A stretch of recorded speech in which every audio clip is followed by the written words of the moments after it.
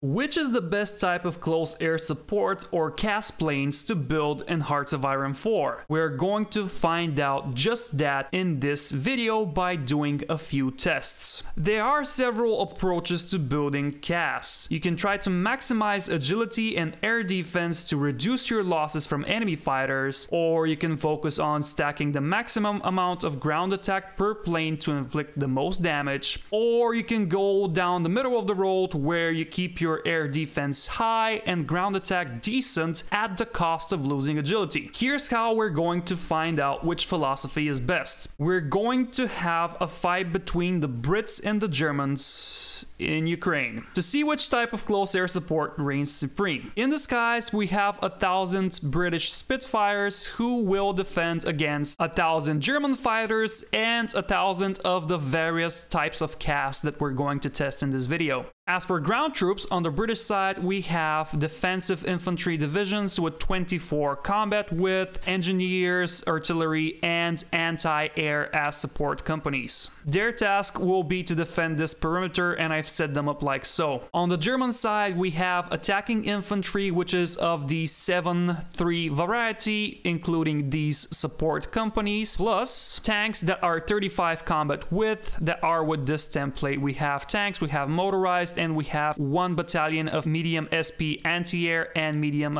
self-propelled artillery with these support companies. I haven't min-maxed the German tank models or self-propelled arty or anti-air. I have just used the Panzer IV, Ostwind, and Hummel variants, which are the historical templates that you can use without any design modifications on your own. So here's how we're gonna do this. I'm going to put my infantry on automatic attacks with the battle planner and force attack. And then I've set up a path for my panzers to follow so they meet and complete the encirclement. To make sure that they keep attacking, I'm also doing force attack on the tanks as well. Aside from measuring the time at which the tanks meet up here, we're also going to measure how much damage we do to enemy troops with our CAS and how much IC we lose in terms of fighters and lost close air support planes for the damage that we do and for the time that we complete the encirclement. So our very first test will actually not involve any airplanes. I want to see how fast we complete the encirclement without having the support from the air. Let's give it a go. And I'll just add command power so we can force attack as soon as these guys are done. This will be the only time that we need to force attack like that the second time, because otherwise the airplanes will help us complete the encirclement faster.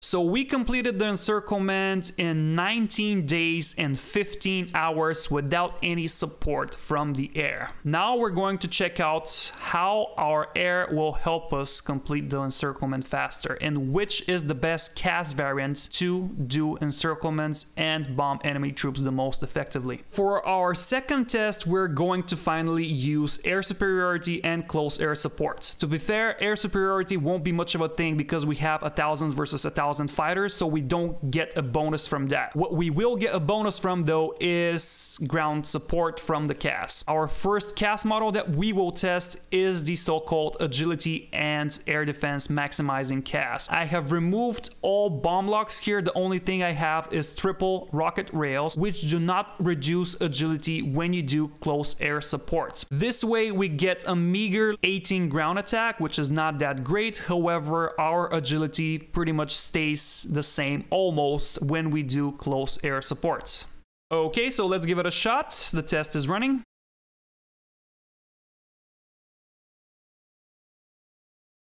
With CAS that maximizes air defense and agility at the cost of ground attack, we have finished our encirclement slightly earlier at 22 or 10 p.m. rather on the 17th of April. When we press F3 and we click on the details of the air battle, we can see that we have lost 147 fighters plus 218 close air support, while we have eliminated 233 enemy fighters and we have done a total of 27.4 damage to enemy troops. Okay, time for another test. This time we're substituting the agility focused CAS with the so-called gladiator CAS. This is a design that I came up with for my Meta Air Guide as Germany. So this one has really decent air defense on ground attack missions, see 19.5, but it has a single rocket rail to enable these defensive modules down here. So it sacrifices a tiny bit of ground attack for better protection. However, it still has 30 ground attack, which is better than the agility focused CAS. Let's see how this goes.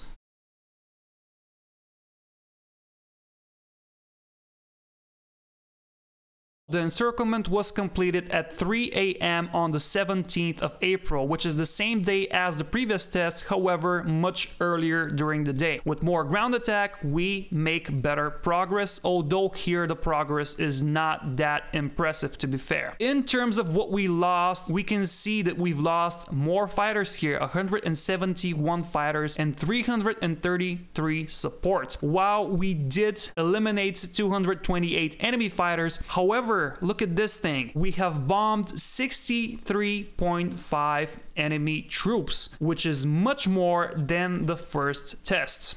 Lastly, we're testing what I like to call the Giga Chat CAS. Now, this is a big and expensive boy here because it has 56 production cost, due to its dual engine 3, which however supports an anti-tank cannon 2 plus 2 small bomb bays. This thing has a ground attack of 46.5, which is about 50% more compared to the regular CAS that we've tested. Still, it's much more expensive, but let's see how it performs.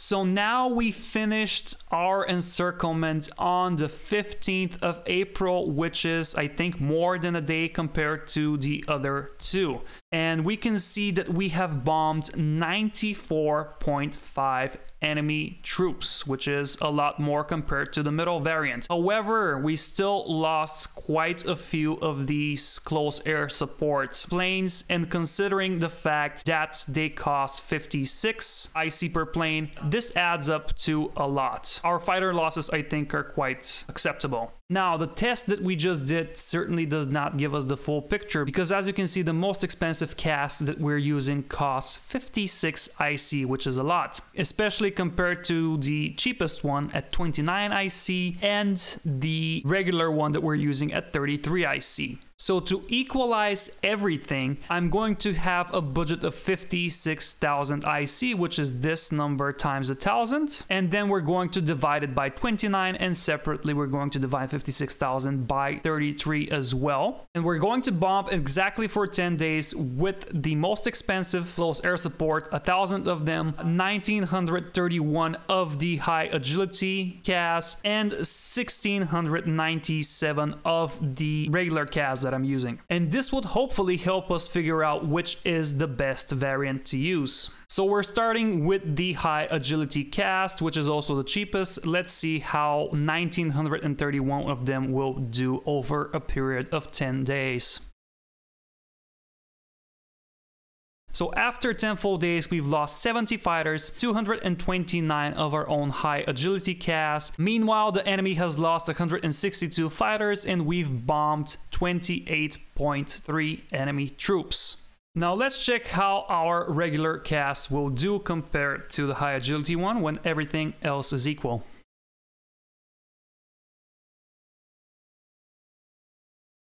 So after 10 full days, we've lost 75 fighters, 204 CAS, but we have bombed 51.4 troops, and we have taken down 154 enemy fighters. This means that even with IC costs and time equalized, you still end up doing twice as much damage compared to the high agility version. Finally, it's time to test the Giga Chat model. Let's see what comes up.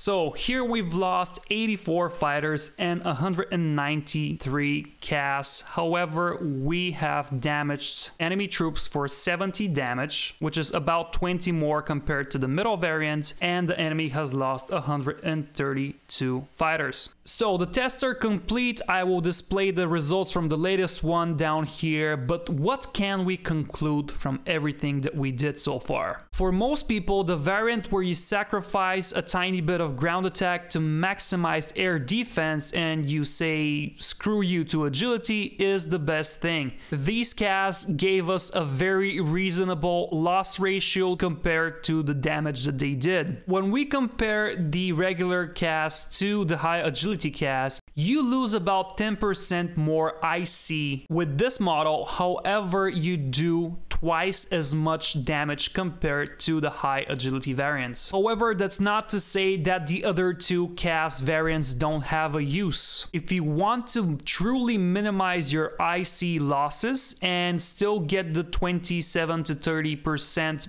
bonus to attack close air support provides, you can go for the high agility CAS. With this variant, you will reduce your fighter losses to a minimum, which should help you to some degree to win the air war, and then you can bomb with impunity. Meanwhile, what we did find about the giga variant is that it will still do the most damage out of all of the variants, even when IC is equalized. However, the cost of that will be that you will also incur the highest losses. Still, if you want to have a maximum impact and complete your encirclements the fastest, the giga variant is the clear winner. You can probably combine it with high agility CAS, so you minimize your losses from the beginning, you achieve air superiority, and then you can send these out in important battles, in important theaters where you do your most important encirclements and the biggest ones, and this plane will help you complete them the fastest while you do the most damage to enemy troops. Folks, this is not all. I have one last big takeaway from this video for you, but before we see it, please leave a like and subscribe if you enjoy this type of content. So right now we're going to test how will we fare against divisions that do not have support anti-aircraft. So I've switched the divisions here of the UK, so they are exactly the same. The only difference is that they have no support anti-air with them. I'm going to use the giga variant, 1,000 of them plus 1,000 of our own planes, and see how much damage we'll end up doing.